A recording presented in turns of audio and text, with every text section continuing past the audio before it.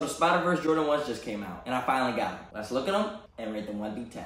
But first, let's start with the box. Nike fumbled bad. With this shoe, it only comes with a regular Jordan 1 box and regular tissue paper. They could have done something crazy making a Spider-Man inspired Jordan 1 box, and also maybe even for the tissue paper, having it as like newspaper like the New York Times, but it's just a regular Air Jordan 1 box. Smell test, I give them an 8 out of 10. Strong smell, but definitely could have been stronger. And in terms of wearability, in my opinion, these shoes look like hot ass. I would never put these on my feet. This shoe definitely had a cool concept and it has some potential, but it felt like they were being lazy while it was being put together. With that, I give these shoes a 4.7 out of 10. With Spider-Man as my favorite superhero, they definitely could have done a better job with this. These are a pass for me. But wait, what the fuck is this? Huh? Those yours? No, I'm reviewing them. Bro, these are fucking awful. What the hell is this? Weird ass colors, bro. Take this, man. Dork.